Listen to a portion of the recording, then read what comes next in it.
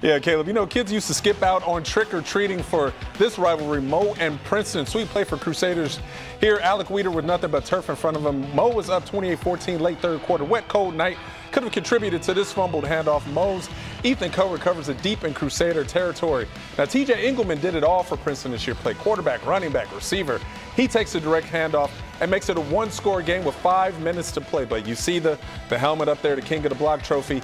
First time these two met in the postseason since 1993. Moe won that game 18-15. They win again tonight, 28-21.